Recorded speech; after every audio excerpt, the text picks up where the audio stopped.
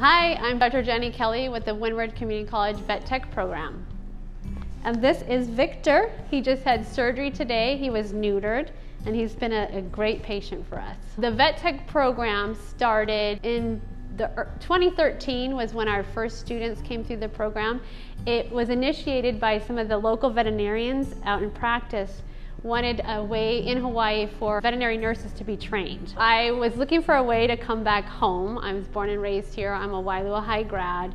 I was on the mainland for many years for career and education, and the position came up for a vet tech program director, and I was ready to head home. I applied and I got the position, and here I am. So I started here in 2015 of June, so I've been here just over 5 years now. I was the kid that was always bringing home the strays or trying to save the baby birds, and instead of crushing the worms, I would try to feed them whole. So I always loved animals and wanted to help them, and so I think that's one thing with our vet tech program. We're all here for the same reason. We love animals and we want to help them. And a thing about our program is the goal is to improve the healthcare of animals in Hawaii. I chose Windward Community College because, one, they're an accredited program, and they also have very good professors. The class size is very adequate. It helps me with my learning, and I'm pretty sure it helps everybody else with their learning. Being able to talk to teachers, being able to get in touch with your teachers, and being able to set things up where you can, get alone time with them, get extra help if you need it. It's all very, very set up for this program. And just being able to learn with other students that want to do what you want to do and help you challenge yourself to move forward with the career path that you're choosing. So what makes it the best is the people. We have a great faculty and staff. So I would say it's kind of multifactorial. The college itself is a great place to work and be a part of the ohana here.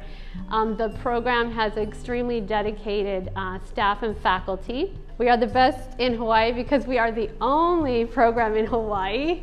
And we have now expanded so that students from neighbor islands can get the education in a distance way, but they come here to our campus for fast-track labs. Another wonderful aspect of our program is that it is a win-win situation. Our students get to learn the hands-on skills and work with animals, and we get to assist shelter animals or rescue animals such as Victor, whether it's spay and neuter surgeries or castration or blood work or x-rays. So our students get to learn, and we get to service the animals and help out the rescues and shelters.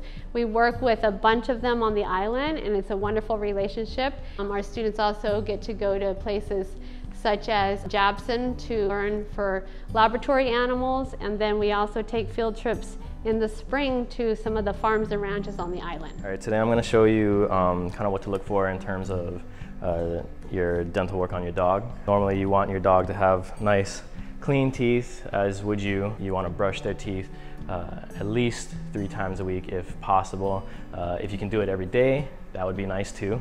You can just go to Petco and buy those little finger brushes, or you can buy the toothbrush kits from your veterinarian, or also Petco or PetSmart, wherever you get your pet supplies. Ideally, you don't want to have any inflammation on the gum line next to the teeth.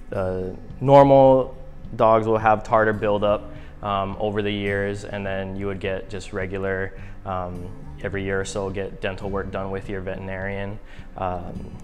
Otherwise, you can have problems with your dog's teeth and mouth, which end up looking more like this, where you have a bunch of inflammation on the gum line. Teeth are severely covered in tartar and calculus.